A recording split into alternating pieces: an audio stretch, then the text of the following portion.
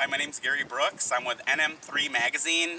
We had a team today go out and play soccer golf at Shanty Creek, and we're at the conference center. Right across over there is the conference center. And to play the soccer golf, we actually went into the club members lounge here. It's the Summit Village Pro Shop. Go up to the counter inside. It was $10 per person to do the soccer golf, and then it was $12 to rent the cart per seat that you sit on the golf cart.